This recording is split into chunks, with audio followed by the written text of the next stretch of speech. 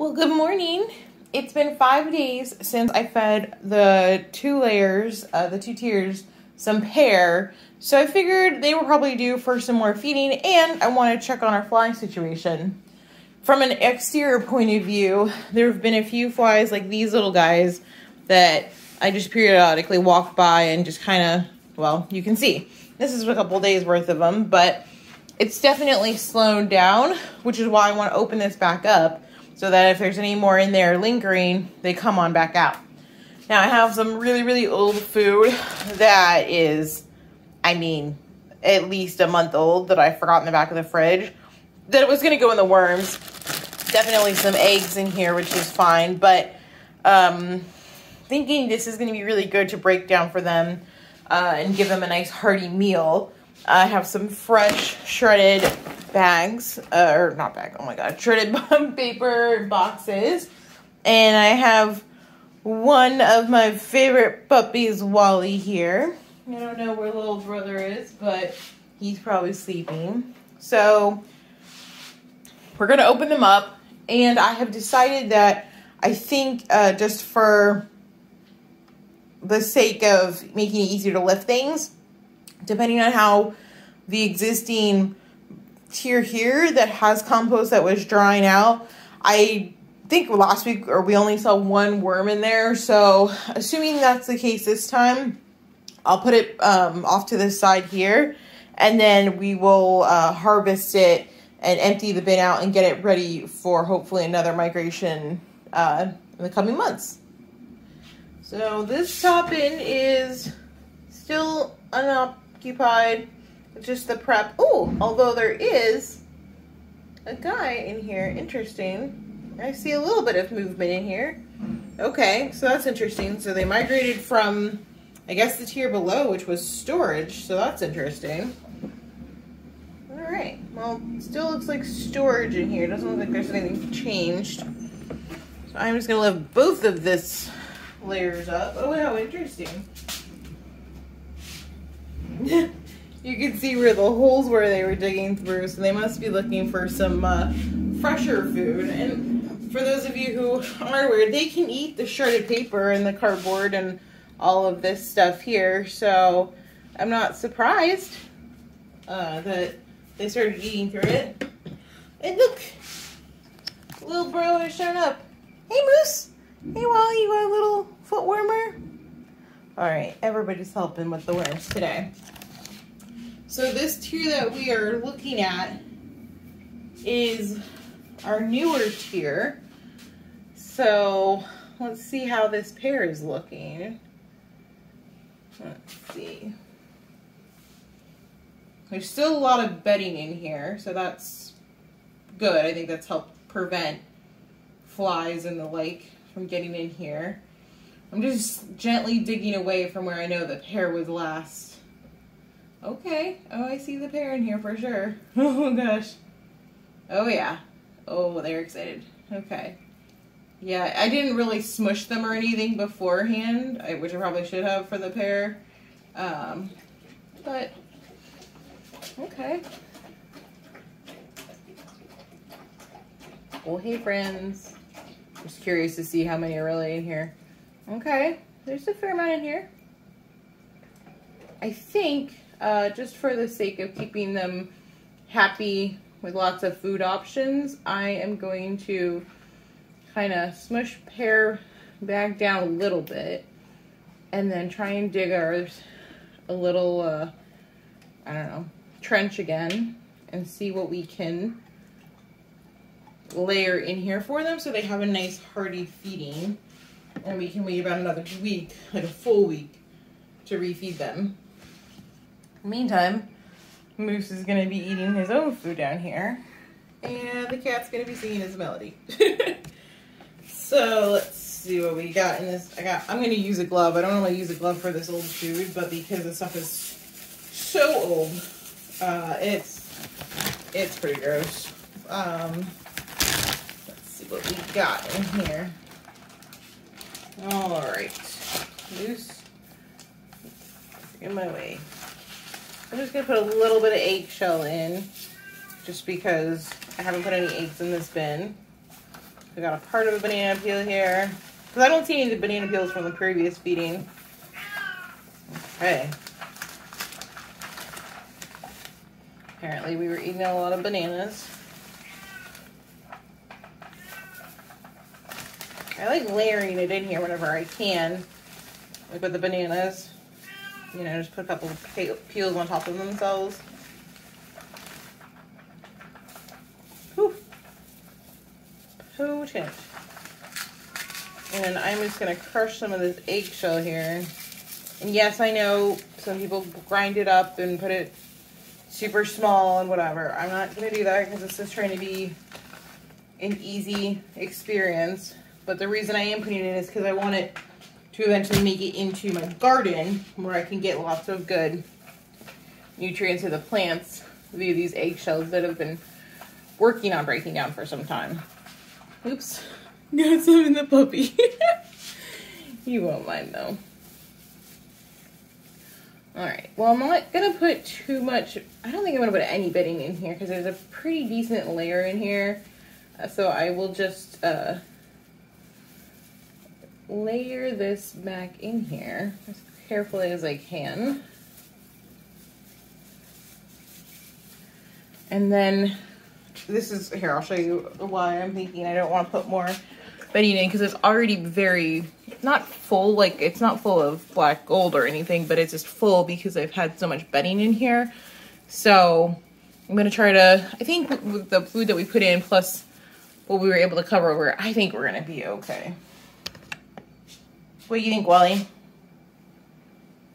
Wally agrees, I guess. Didn't say no. I wanted to move the camera down so that way we can see there's natural light happening right now. It's in the morning time. And the bottom tier, the tier below this, is the one that had the flies in it.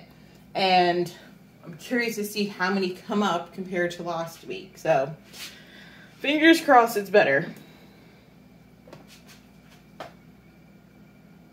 I mean, I don't know, maybe you guys saw some from the camera's point of view, but I don't see any kind of mass exodus, so already feeling really good, like we're off to a good start here.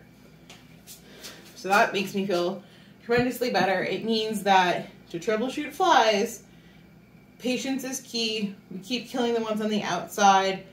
We opened it somewhat frequently, you know, days instead of a week or so, to get them out so they stop breeding in there. And then lots and lots of shredded paper and bedding. So I see they haven't really broken through this paper towel, so I'm just going to lightly pull it back here. Oh, look, and I think this might be one of those spiders that we had before. I assume it was a spider making flies. Oh, dear. Oh, dear. That doesn't look good. Nope, nope, doop-a-dee-doop. That looks like a lot of mites. Let me see if you guys can get in there. Yeah, that's not good. Okay, we gotta act quick. I have a plan. Okay, just grabbed another glove really quickly. And as much as I hate wasting the food, what I'm gonna do, because I don't want these mites to continue, is I am going to just try and grab it.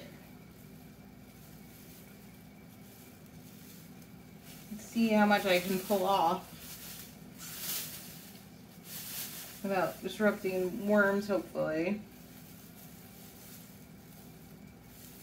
Hey, worms.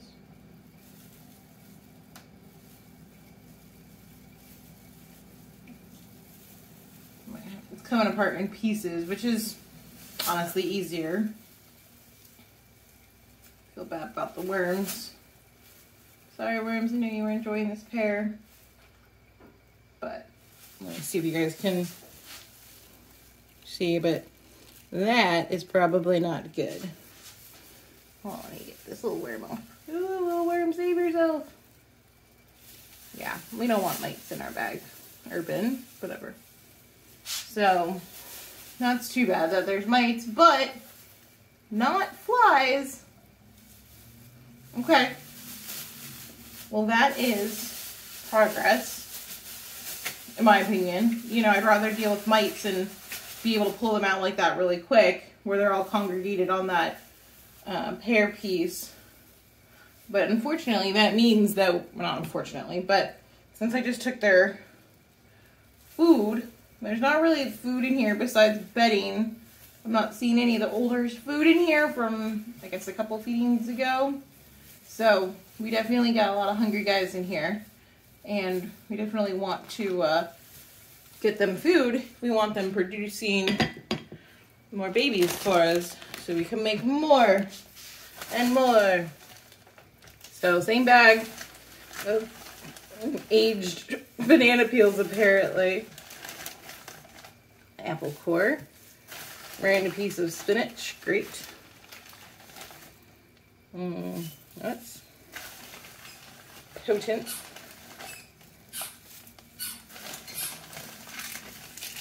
Okay, a little bit of eggshell over here.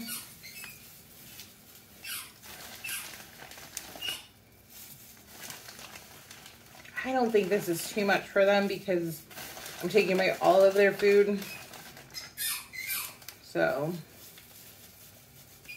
I think they can take that.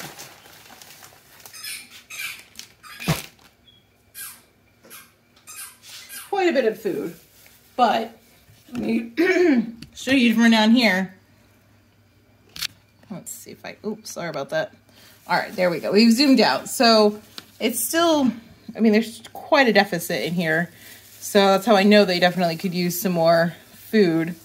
So I'm going to take some of the beddings from the sides and just kind of cover a bit. Oh, we disrupted some flies, which is good. I'm glad we disrupted them because then hopefully they will fly out and we won't have to worry about them disrupting our wormies anymore.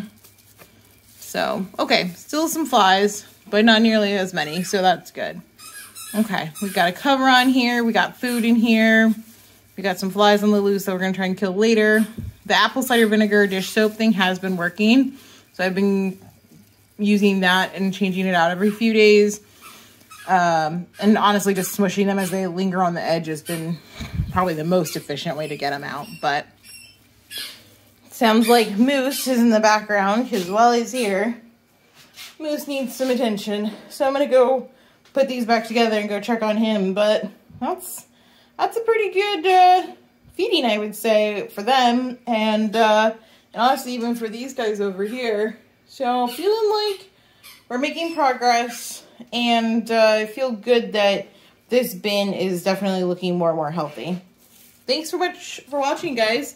If you haven't watched this whole journey so far and you're just tuning in, I try to give regular updates when I'm feeding my worms, but I'm also a newbie myself, and this is me just kind of sharing my learn as I go knowledge with others because I think a lot of people could benefit from it, and it could be a little intimidating for some people, I think. So learn with me. If you're into vermicomposting and you have tips, leave me some tips as well because I could use all the help I can get. All right, guys, we'll update soon.